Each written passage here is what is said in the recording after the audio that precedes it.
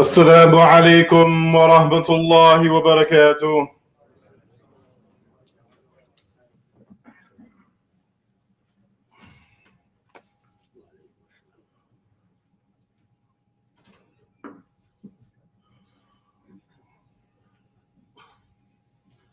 الله أكبر الله أكبر الله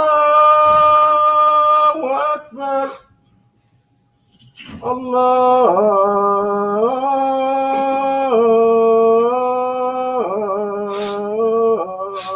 أكبر.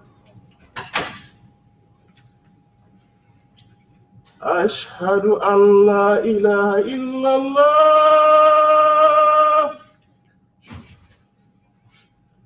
أشهد أن لا إله إلا الله.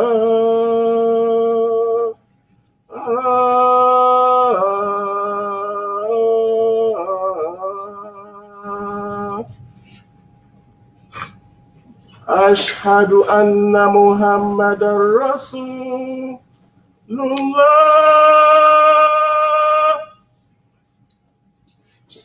أشهد أن محمدا رسول الله.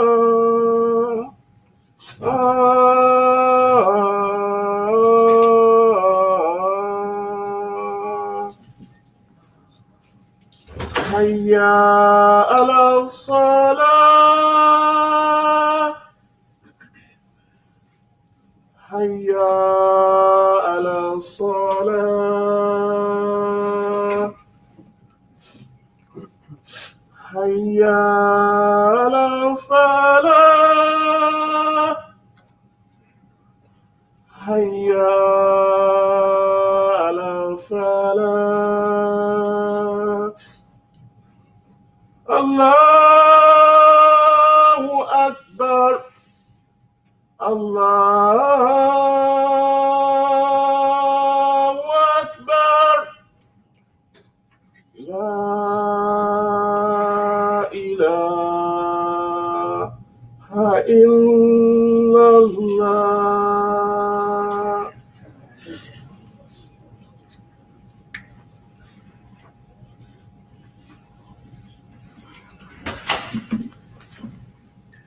إن الحمد لله نحمده ونستعينه ونستغفره ونعوذ بالله من شرور أنفسنا ومن سيئات أعمالنا.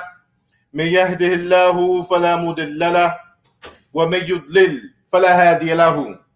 وأشهد أن لا إله إلا الله وحده لا شريك له وأشهد أن محمدا عبده ورسوله. أما بعد, we have a principle within Islam. We have a principle within our Sharia, within Islamic law. This principle is actually one of five. One of the five of the greatest principles that we have within the faith of Islam. All of scholarship agrees upon this principle as well as the other four. Regardless of traditional law, regardless of madhab, regardless of historical placement, whether we're speaking to scholarship in classical times, in the medieval time period, or in our contemporary times now. That principle, it is al-'ada muhkama. Some express it as al-'ada muhakkama. Others express it as al-'ada mu'tabara. This principle is that culture is a judge. Culture is a distinguishing factor within Islam. Our Lord tabaraka wa ta'ala, the best and the exalted, he is mentioned. خُذُ الْعَفْوَ وَأْمَرْ بِالْعُرْفِ وَأَعْرِضْ عَنِ الْجَاهِلِينَ.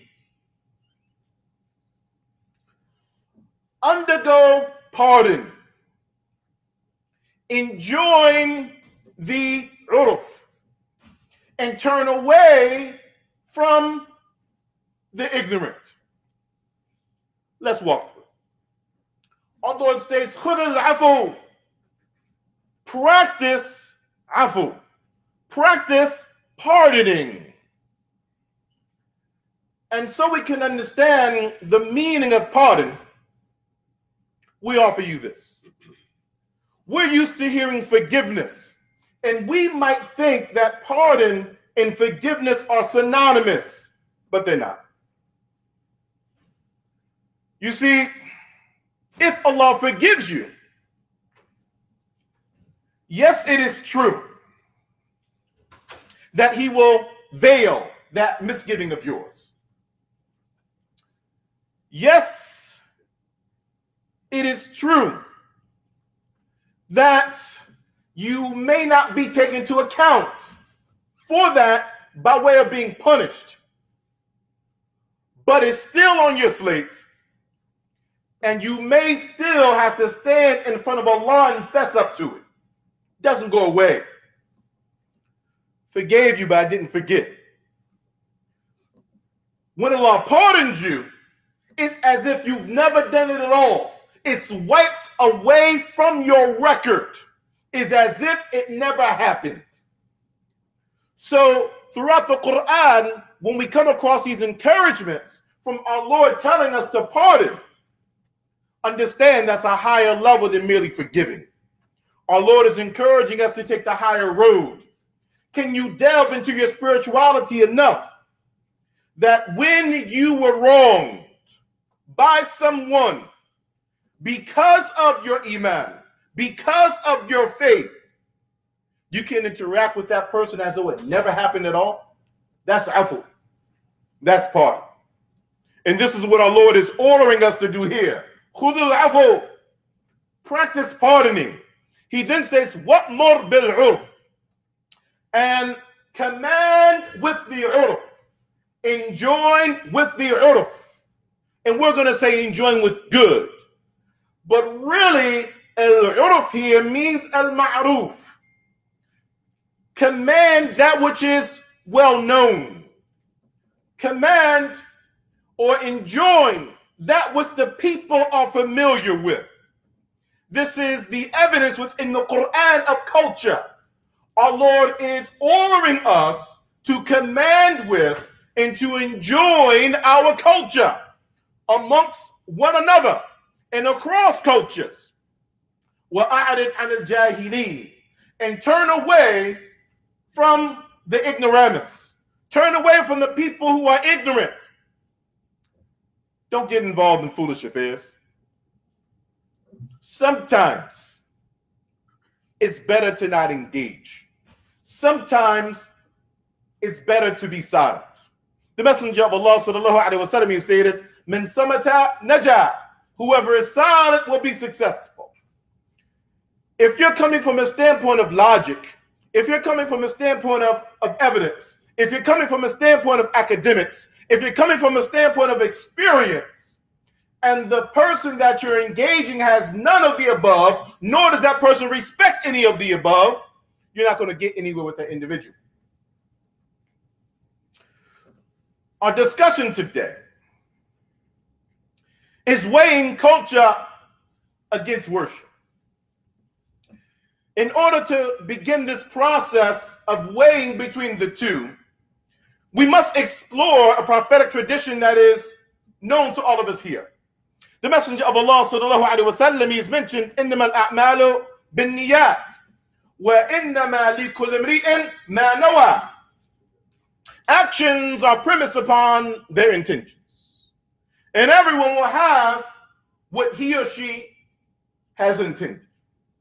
Meaning, the validity of your actions and your actions being accepted by Allah are premised upon what you intend. is premised upon the internal.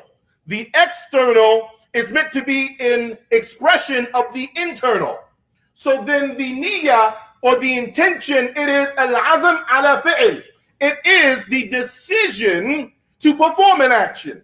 That's what the intention actually is. It's happening here before it comes here, before it comes here. It's here first. This is the intention. Actions are premised upon it, and you'll be rewarded in accordance with what your intention is.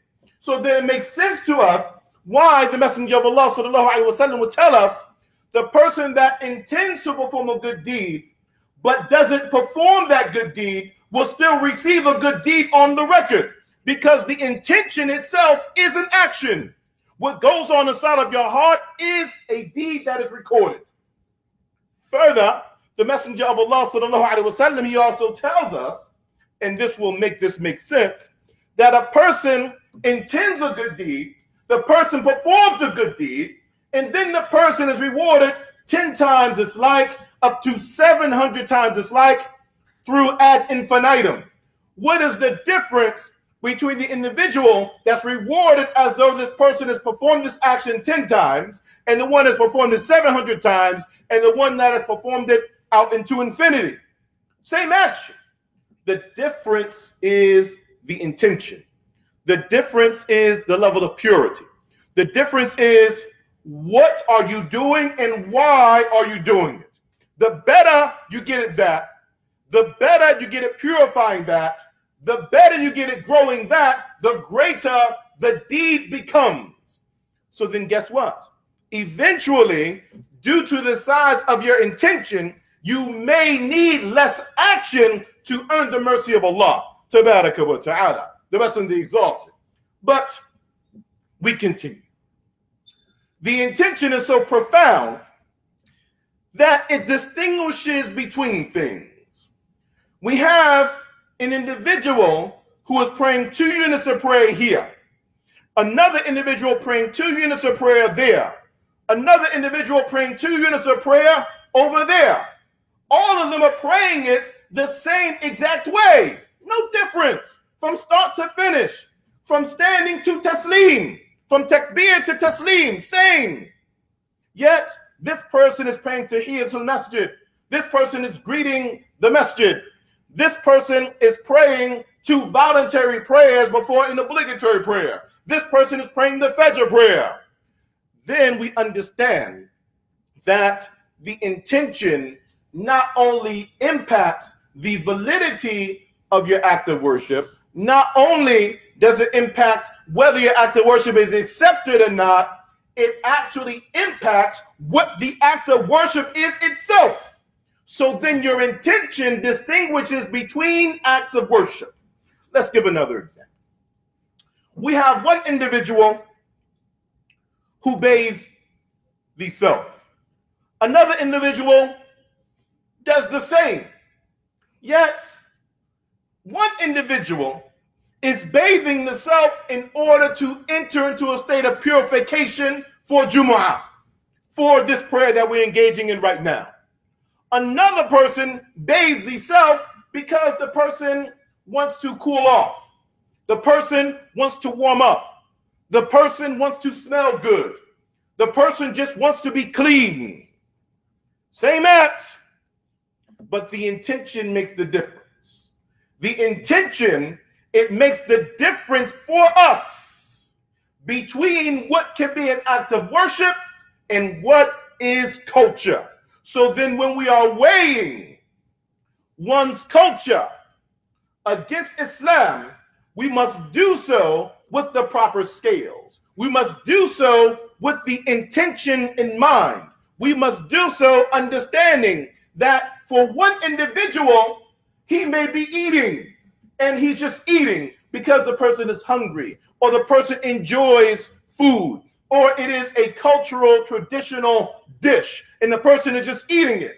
Yet another individual eating the same dish because the individual intends by eating it, not just enjoyment, not just to engage with my culture, not just because I'm hungry, but this individual intends that by way of this food that I'm eating, I want to gain strength and power from it in order to worship Allah with the strength I receive from it. Now, for this person, it started as culture, it started as a customary norm, but now for this person, it becomes worship, all by way of the niyyah, all by way of the intention. فَأَقُولُ قَوْلِي هَذَا, so I say these words of mine, وَأَسْتَغْفِرُ اللَّهَ لِي وَلَكُمْ, and I seek forgiveness for myself as well as for you all. فَاسْتَغْفِرُوهُ, so seek his forgiveness. إِنَّهُ هُوَ الْغَفُورُ الرَّحِيمُ, certainly he is oft forgiving, most merciful.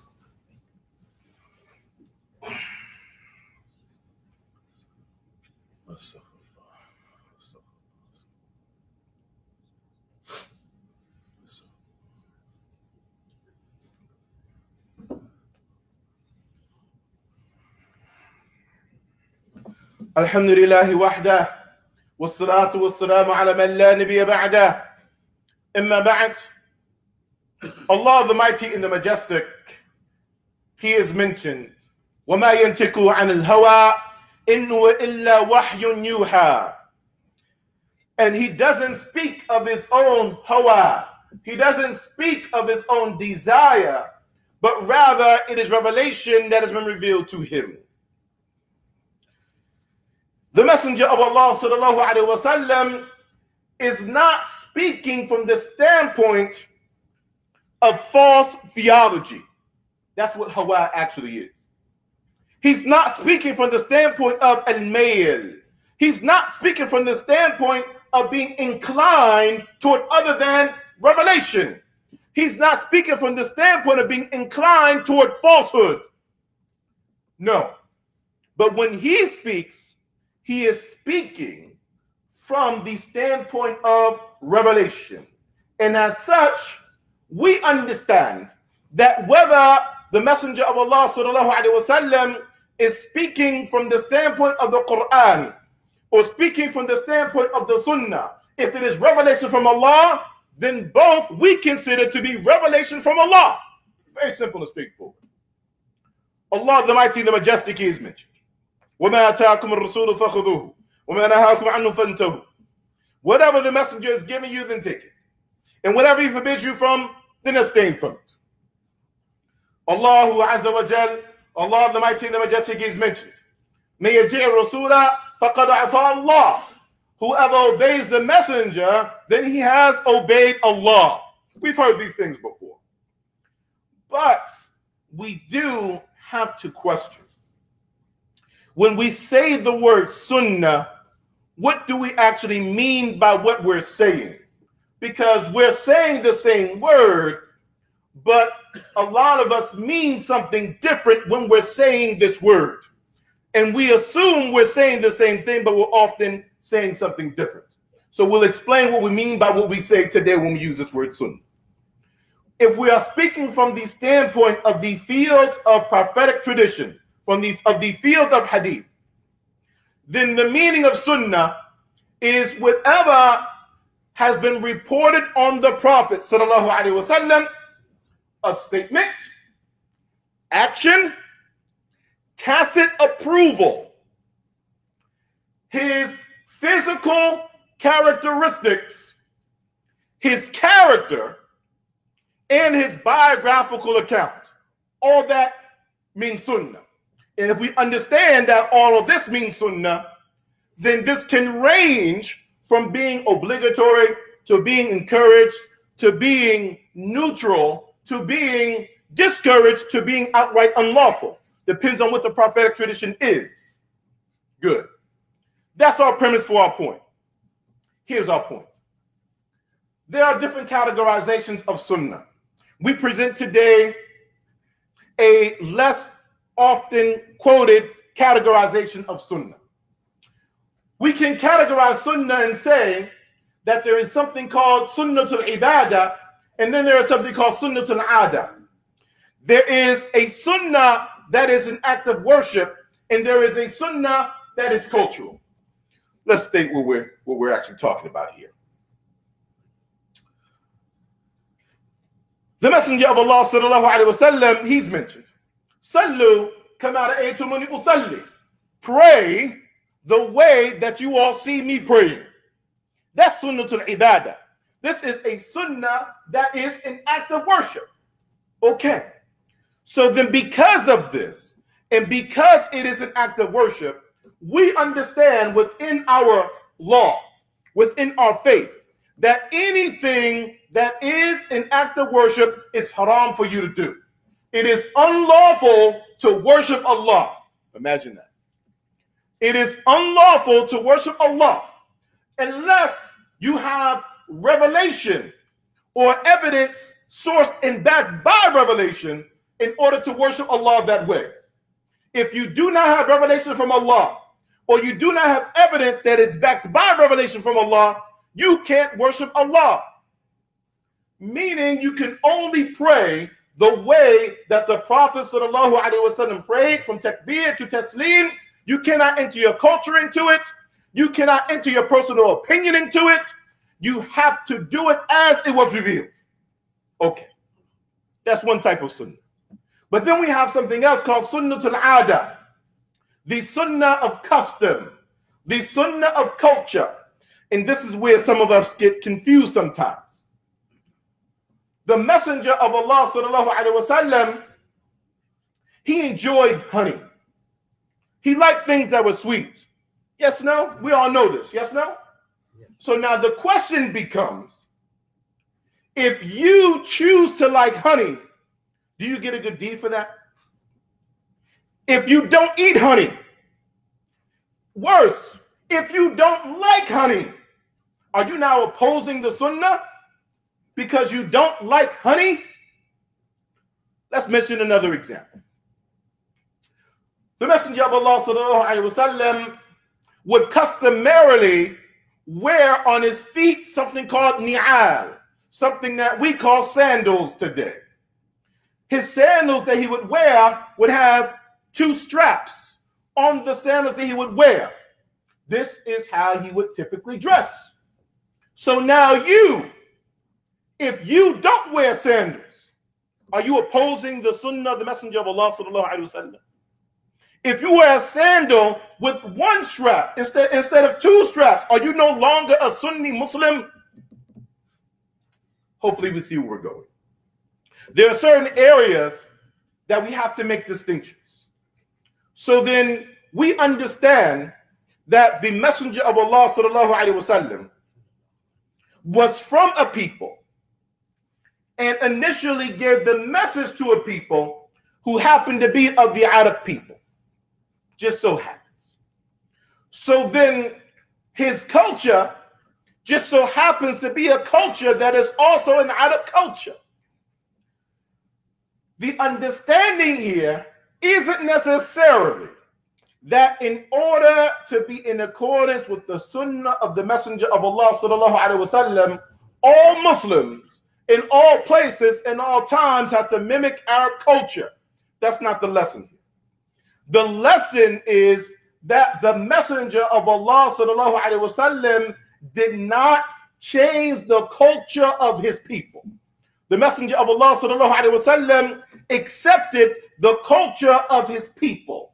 The only time that he made adjustments was when the law and revelation required him to make adjustments to bring the culture back in conformity with revelation. Only time he made adjustments. So then you and I, regardless of what our culture is, there's nothing wrong with your culture just because it is your culture. Nothing wrong with that. Islam did not come to change who you are. Islam came to enhance who you are. Hopefully we understand this. So then, as such, we engage with the sunnah of the Messenger of Allah sallallahu alaihi wasallam.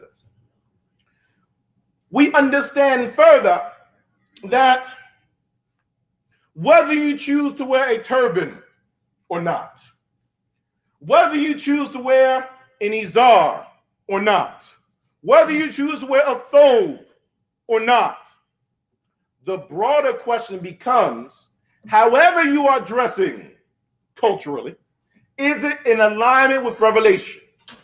Is it in alignment with the Sharia? Is it in alignment with Islamic law? Is it in alignment with the sunnah of the Messenger of Allah sallallahu alaihi wasallam when it comes to sunnatul ibadah, when it comes to the sunnah of worship and servitude? And in these cultural areas, for example, yes, the Messenger of Allah sallallahu alaihi wasallam wore something on his feet. True. But at the same time, when he was praying, and there was some filth that was on his shoes while he was praying, and the angel Jibreel alayhi salam came to him and informed him of that, he then removed the shoes to maintain the purity of his prayer. So it's not necessarily the cultural dress, but our law and what we do with our culture can now become worship. We'll give you something a little bit deeper. Our final point for today. Whether you wear a turban or not, or your turban is this color or that color, perhaps it's just culture. And you can do that because it's culture. No problem. However, if you are wearing a rida and an izar, if you are wearing a thobe, if you are wearing a turban, if you are wearing your hair in a fashion that the Messenger of Allah sallallahu alaihi wasallam will wear his hair, and your intention for doing so is not coming from the place of culture, not because you just happen to be an Arab, but you're doing so purely out of love for the Messenger of Allah sallallahu alaihi wasallam, and wanting to be like him and emulate him in every aspect of your life that you are able to, then at this point, for you, your emulation of the Messenger of Allah sallallahu alaihi wasallam in areas that for him were culture, for you can become ibadah, for you can become worship. But as we live our lives, and as we are in this melting pot of the Americas, and we have to have respect for each of those cultures, and as the indigenous and population of the Americas embraces Islam more, the indigenous population doesn't have to forego their culture for other cultures that they will be importing. Doesn't have to be that way. Those who are here from elsewhere, you can keep your culture. Those that are here from here, you can keep your culture. And what is supposed to happen is, this is supposed to be a segue for us to come together and complement one another in the areas that our different cultures have strengths, and so that we can heal one another in the areas that our different cultures have weaknesses. This is Islam. This is revelation. This is our Sharia. This is our law. ربنا آتنا في الدنيا حسنة وفي الآخرة حسنة وقنا عذاب النار. هذا والله أعلم. صلى الله على محمد وأقيم الصلاة.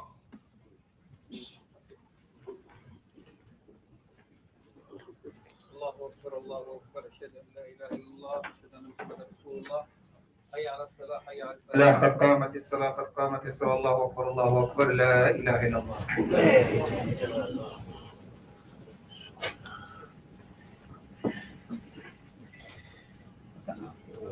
استو واعتدلوا وتراصوا.